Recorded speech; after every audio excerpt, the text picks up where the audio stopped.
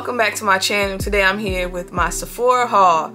Y'all, usually when the Sephora sale comes around, I never know what to buy and I end up not spending a lot of money. But this time I really feel like I went overboard. If it's your first time watching, please hit the subscribe button, and if you are a returning subscriber, don't forget to hit the like button. What I'm going to do is do all skincare at one time, makeup, then fragrance, just because I don't want the video to be all over the place. And I will try to have timestamps below.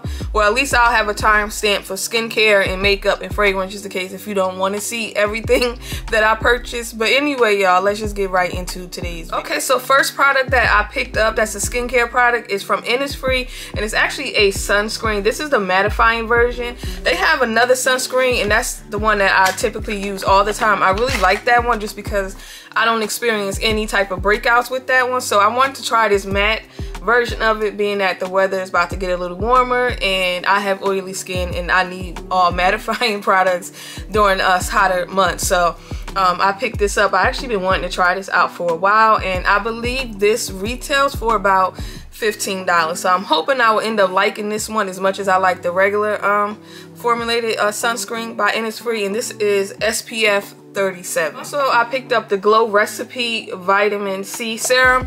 This is a repurchase for me. I have repurchased this several times at this point. My third or fourth bottle of this serum, and again, this is excellent if you have dark spots on your face and you see results right away. I know some products say you got to use them 6 to 8 weeks or 6 to 12 weeks. I feel like you see results with this in like 2 weeks, and I'm not exaggerating. Like when I use this, I see a big difference in my skin versus me not using it. So this I will highly recommend if you're looking for a good vitamin C. So I seen that Glow Recipe came out with this strawberry smooth BHA plus AHA salicylic serum, so I wanted to pick this up. Salicylic is excellent if you have oily, acne prone skin, which is my skin type, and I've been liking a lot of Glow Recipe products, so I picked this up as well. This is what that looks like, so I'm excited to try this. The product I picked up is from Farmacy. This is their Honey Potion Plus Ceramide Hydration Mask, and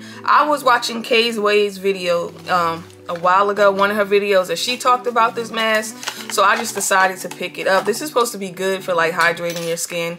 I have oily skin, but I don't mind putting a lot of hydration back into my skin at night, especially if I've been wearing makeup a lot, and scrubbing your face and doing different exfoliating treatments kind of dry out your skin. So that's why I picked this up. And in general, I've always heard good things about this, but for some reason when Kay's Ways was talking about it, I just was like, you know what, let me try this out. So I will keep y'all updated on this, whether I like it or not. I finally did just go ahead and get the full size of the Dr. Dennis Gross Daily Pill.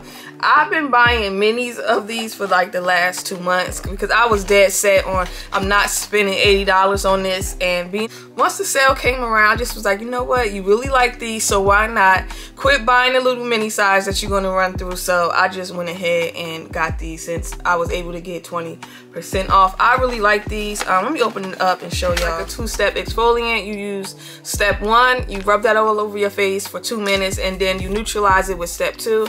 These are great if you have oily, acne prone skin. Highly recommend these. I did pick up one cleanser, and this is the Paula's Choice Perfectly Balanced Foaming Cleanser. I've been eyeing this for a while, so I just decided to get it. This is another product that is supposed to be great for oily skin. I did get one eye cream, and I got the Sephora Firming Eye Cream, and this is kind of small. I don't know why I expected this to be big. It looks like this is supposed to be great for fine lines, so I just figured I would give this a try. It's from Sephora collection, so you already know it wasn't that much money. So I'm excited to try this out just because, you know, I have some fine lines under my eye. Pick up a Sephora Pro foundation brush. This is the number 47. This just caught my attention because this looks a lot like the Morphe brush that I use a lot, and actually it is not. It's actually much smaller than what I expected it to be, but this is what that looks like. Sephora makes pretty good brushes, so why not pick up one or a couple, especially if you're in the market for a good brush but you don't want to spend a lot of money. Sephora makes really nice brushes. Hopefully y'all know that by now already. Next, I picked up this One Size Cheek Clapper 3D Blush Trio. I wanted the bronzer or this contour, whatever it is, but they didn't have the one that I actually wanted in store, so I just was like, you know what, I'll get the blush. And this is what the packaging looks like. It looks really pretty. And y'all know, once I saw this blush palette, I picked it up just because I love any type of orange or coral color blush. This, I was like, I had to get it. And y'all, this is so pretty. One's a shimmer, this is a powder, and this is a cream. I might review this on my channel, I'm not sure. Most likely I probably won't, just because I didn't pick up the bronzer, contour, whatever it is. So it probably really makes no sense to try to just review this on its own. Unless y'all want to see me review it, then I will. Picked up another powder from Huda Beauty, even though I really didn't need another one. But I did pick up the shade Blondie. Let's open this up.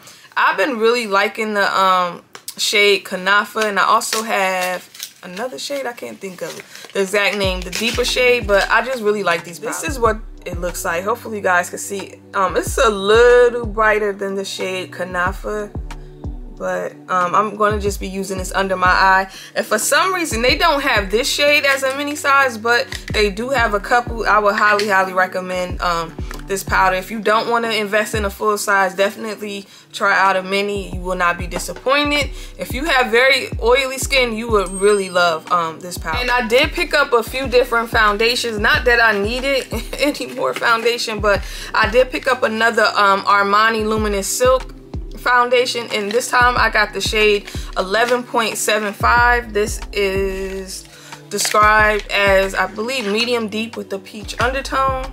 And I just got the mini size. That's what that looks like. Y'all already know this has become one of my favorite foundations. So I did pick up another Dior foundation. This time I got the Forever Skin Glow, just because I don't really like the new formulated matte foundation. I don't like that. I feel like they should have left that one alone. So I'm gonna try this out, see if I like it a lot better. If not, then this will be going back to the store, and I will not be reviewing this at all. Just in case if someone asks me, I'm not going to review this. But yeah, and this one I picked up the shade 5W. I could have swore I was trying to pick 5N, but somehow I ended up with 5W, which it doesn't matter. Hopefully this is not orange like the other foundation. I picked up another foundation from Valentino. The shade that I have now that I reviewed on my channel, I don't really like that shade anymore. I feel like it looks a little too olive, so I just was like, you know what, get another shade and try it out, because that's one of the main reasons why I don't wear the one that I have, just because I don't like the shade. So in this one, I picked up the shade DA3, and I swatched this when I was in Sephora, and this is a much better shade match, hopefully, because sometimes when you under the lights it look one way, then you get it home and it looks completely different. But yeah, so that's what I got. I also picked up this Kosas foundation. I've been hearing a lot of good things about this. A couple of you guys have asked me, do I like it? And I couldn't give you guys an answer because I never tried it out. And the reason why I didn't rush to get this is because I tried out the Kosas, I think it's like a skin tint with oil or something, and I hate that skin tint. So my dislike for that just made me feel like I don't want to try anything else from Kosas, so, or Kosas, however you say it. Anyway, this is what the packaging looks like, and I picked up the shade 350. Hopefully this matches, even though looking at it in the bottle it looks like it is not going to match, but we'll see, and I'll keep y'all updated on whether or not I like it. And also I did pick up a backup of the YSL Lash Class mascara. I've really been loving this mascara a lot. It's pretty affordable for YSL. It's only $29. So I just wanted to have a backup. This is what the packaging looks like. I like how this really lengthens, and it also gives you volume, even though this is just supposed to be like a lengthening mascara, but I really feel like it do both. So, and I also picked up this new concealer from Lawless. By the time you see this video, the review should be up on my channel, and if you have watched that review, then you know I do not like this concealer. This is actually going back to the store, but I will have my review for that link. Got another refillable lipstick by Dior, and this is in the shade 300. Let's do a quick swatch of this. Online, this just looked like a pretty nude color. That looks like swatched on my hand. I really like Dior matte lipsticks. Y'all know that by now if you're familiar with my channel. So when I seen that this shade was available on Sephora's website, I was like, I'm getting it. And I also picked up one of these lip maximizers from Dior. I always wanted to try one. I picked up the shade 004 Coral. If you did not know, this is a lip plumper. This is what that looks like. So I'm excited to try this out because I've always wanted to try one of these. I just never went out my way to get one. I also got one of these YSL Slim matte lipsticks, and the shade I got is 313. I've been looking at this shade for a long time, and every time I went to purchase it, it was sold out on Sephora's website. So somehow, some way, I was able to get my hands on it. This is what the packaging looks like. Packaging, and this is like a nice orange shade. Y'all know I love orange lipsticks. That's what that looks like. Now I also picked up another matte lipstick from Gucci. Y'all know how I feel about these, and this shade is Ruby Firelight. I don't ever remember seeing this shade before, so when I seen it, I was like, I have to have it. This is what that looks like. It looks kind of orange. It almost looks like the shade Agatha Orange, but not as bright. Looks like swatched on my hand. That's what that looks like. And I also picked up 2 more lip balms from Summer Fridays. I'm not going to open these up just because I feel like this video has been going on for too long. The first fragrance I picked up is this Bitter Peach by Tom Ford. I've had my eyes on this for a while. I actually wore this already, and to me this just smells so good. I love this. I'm not even gonna try to describe fragrances to y'all just because I'm not great at it, but this smells really good. Because my camera is starting to overheat, so that means I need to shut up and just get to the point. The fragrance I picked up is the new Giorgio Armani C Passione Elcat, or whatever it's called.